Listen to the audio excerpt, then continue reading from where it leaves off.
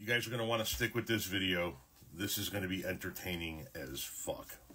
Okay. This is the gentleman who said originally Obama's GDP was the worst in 70 years.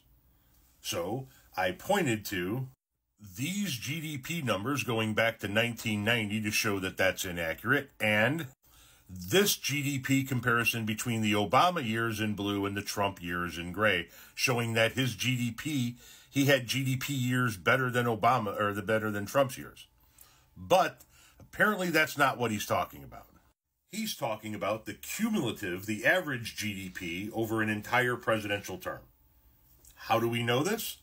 Because he shows us this in the comment section. Down here, when he gives us the average of Carter's 4 years, Reagan's 8 years, Bush's 4 years, Clinton's 8 years, W. Bush's 4 years, and then Obama's 8 years. He gives you the average GDP of the years. And that is correct. If you take the average GDP of Obama's 8 years, it comes out to 1.62. But then when he's called out on Trump's GDP, what does he give you? 2017's numbers, 2018's numbers, and 2019's numbers. Doesn't give you the cumulative of Trump's 4 years in office, and leaves off an entire fucking year of Trump's presidency and tells the guy, math clearly isn't your friend. And calendars are clearly not your friend. Trump served 4 years in office, not 3.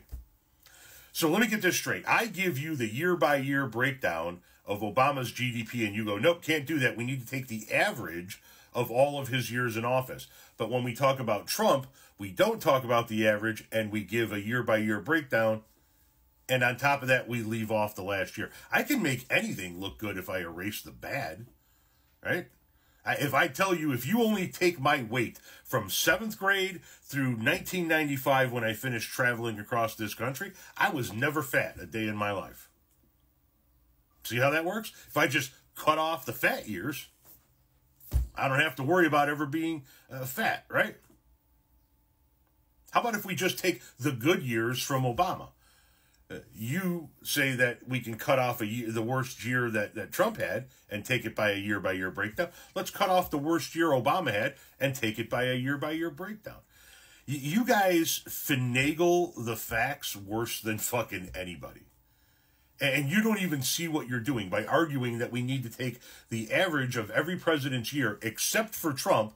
We're going to break that down year by year, and we're going to leave off a whole goddamn year. That's not the only thing this fucking guy said, folks. He said COVID-19 lost jobs. Trump added 12 million jobs in 2020, which is inaccurate. You don't get to put 14 million people out of work, put 12 million of them back to work, and say you added jobs. And oh, by the way, that is the number. 14.6 million private sector jobs lost during second quarter 2020.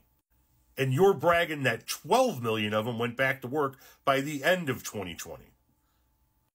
Which, even if we were to count them as added jobs, which they're not, they're people returning to work, you would still be 2.6 million jobs shy of getting back to where you were at the beginning of 2020. In addition to that, he does go back and say GDP grew 200 billion in 2020, fully recovering to 22.5 trillion. Except the economy, the GDP did not fully recover under Trump in 2020. He also says Trump set the record for highest GDP growth in U.S. history, which is wholly inaccurate. And then when he's called on his bullshit, he says, I'm never wrong. Ha! By the way, U.S. economy closes out 2020 with lower than expected 4% gain. Gross domestic product in the U.S. grew at a 4% annualized pace in the fourth quarter, below the 4.3% Dow Jones estimate. Full year GDP declined 3.5%, the worst year for the U.S. since at least the end of World War II, as a pandemic-induced recession took hold February. In the Commerce Report, the annualized pace closed out a 2020 that saw GDP overall decline 3.5% for the full year and by 2.5% from the fourth quarter of 2019. The economy fell into recession in February, a month before the World Health Organization declared COVID-19 a pandemic. The 3.5% decline is the worst year for the U.S. since the end of World War II. The fact that you are so confidently arguing how grotesquely wrong you are with your full chest, and then you have the unmitigated sack to tell somebody, I'm never wrong, is mind-blowing to me.